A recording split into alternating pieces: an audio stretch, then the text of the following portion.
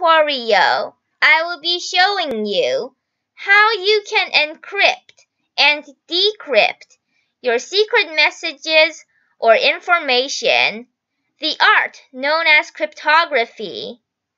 Nowadays, there have been countless issues where people's personal information, like passwords or credit card numbers, get stolen and used by other people.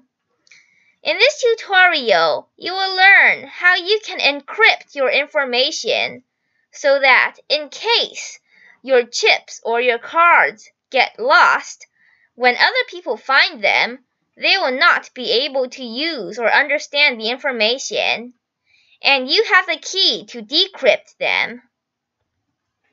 Over here, let's imagine that you have a secret message that says, "Help me," or this can also be your password. Here you can choose your key. Over here, I have a 2x2 matrix. Help me equals to this matrix here. So for me, here I have my code. 1 equals to A, A equals to 1, B equals to 2, all the way until Z equals to 26. And white spaces are equal to 0. So if you see here, this is HELP space ME. Here we have a blank space.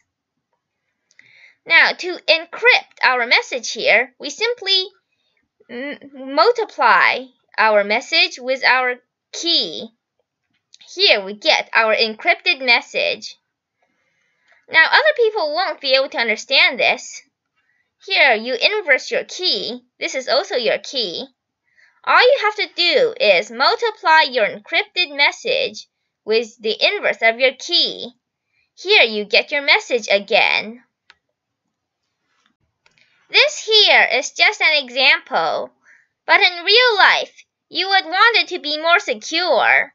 So instead of simply saying A equals to 1, B equals to 2, you can have A equals to something larger, like 1003, B equals to 98, C equals to 34, and so on. And there can also be capital letters and other things. Over here, my key is simply a 2x2 matrix. You can change that to a 3x3 or even a 10x10. Just make sure that your key matrix has the same amount of rows and columns, and the determinant of your matrix does not equal to 0, or else the inverse of that matrix will not exist. We do not have to use matrices to encrypt our messages. With this here, like for every A, it equals to 1, for every B, it equals to 2, all we have to do is pass all of our numbers into a function, like to encrypt our message, every number times 8, or every number squared, and we just do the inverse when we want to get our message again.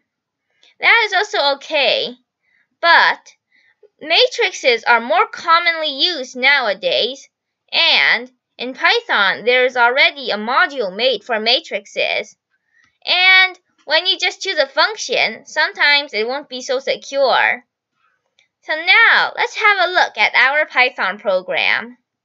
I have 2 Python files here. One of them will be for encrypting our message, and the second one will be for decrypting it. Let me first run this. Here, let's put in "help me." We get these numbers. We can copy these numbers and then put it somewhere safe. But let me just run my other Python file. I'll run this. Here, they ask us to input our coded sequence. So I paste those numbers. We get "help me" again. Now let's have a look. First, let's have a look at the Python file that will encrypt things for us. I import numpy as np, and from math I import seal and floor. Here we let the user input their message. Here we can define our key. We can have any key we like as long as it's a square and the determinant isn't 0. Here, this is our message in numbers. Here, it equals to list. Letter for letter in message. This ORD will return the number form of this letter here. So let me just open a new file. If I print ORD of A,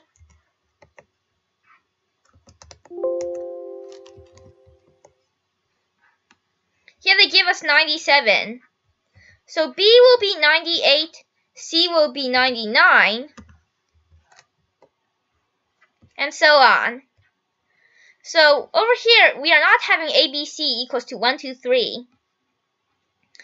Now, this will be a list of all the letters in number form. And here I define my columns. This will be the number of columns in our matrix for our message. Since you should remember that there should be the same amount of columns in our matrix and the same amount of rows in our key. So the length of key 0, which is this list here. Since our key must be a square, it doesn't matter which index we take.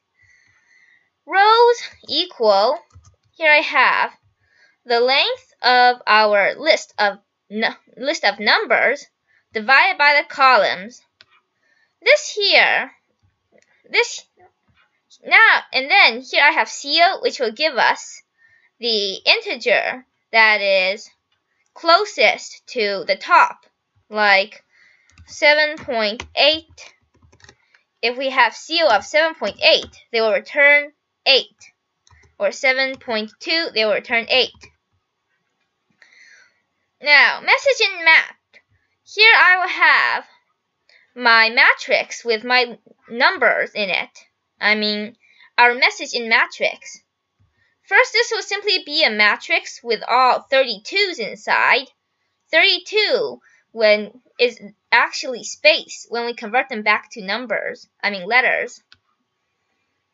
For ix in enumerate message in numbers, I is just the index, and x will be the number.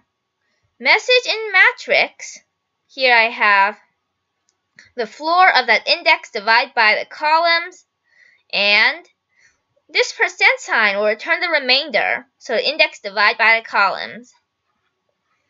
Code in matrix. Here I have numpy.matmo. This will return the multiplication of the two matrices in here. So here I have my message in the matrix. I multiply it with our key. This will already return a matrix of our encoded numbers, but I want to have it in a string for more convenience. So code in string equals to empty string. And now, for every line in code in matrix, for every number in that line, code in string plus equal that number converted to a string plus a space. Finally, I print code in string. So I'll just run this. If I have A, B, C, here we get this. Now let's have a look at the other program, the decoder. Here I import numpy as np again. Here we have the same key. Code in string equals, here they will let us input our numbers. Now, code in list. This will take every number in our string here and put it inside a list separated by that space. Now, for index number in enumerate code in list, that index will equal to the integer of that number. So right now, this is a list of strings with a number in each string, but we want to turn this into a list of integers. So over here, we did that. Now, in inverse of our key is numpy.linout.inverse. Here I pass in my key. This will already return the inverse of our key, but I want to round it to the, let's see, it's in here it will round it to the, let's see, 100,000th power. It will round it to 100,000th digit. Now the columns is the length of our inverse key 0. So this will be the amount of columns in our new matrix. Rows is the integer of the length of the code and list divided by the columns. Here I have the int sign. This int wouldn't do much. It would just turn this float into an integer. Code in matrix equals to numpy.array code in list. So this is just converting our list into a numpy array. But now we want to reshape that numpy array with the amount of rows and columns we passed in here. So over here it's just a single line. Now this will be like a matrix. Message in matrix equals to numpy.matmo. Here I have my code in matrix, and then I times the inverse of our key. Message equals to an empty string. Now for every line in message in matrix, this is actually number in line, message plus equal to CHR would do the opposite of ORD. So if ORD of A equals to 97, then CHR of 97 equals to A.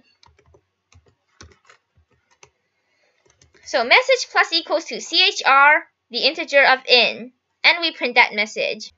To avoid any errors or flaws in your program, make sure that the determinant of your matrix is equal to 1. This is the end of this tutorial. If you have any questions, requests, suggestions, or comments, please leave them down in the comment sections below. Please subscribe to my channel. It's called NetsEDU. Please hit the thumbs up button if you enjoyed this video. And if you enjoyed this video, please have a look at my other videos. They might help you in programming. Today is February 14th, 2020. Thank you for watching and have a nice day.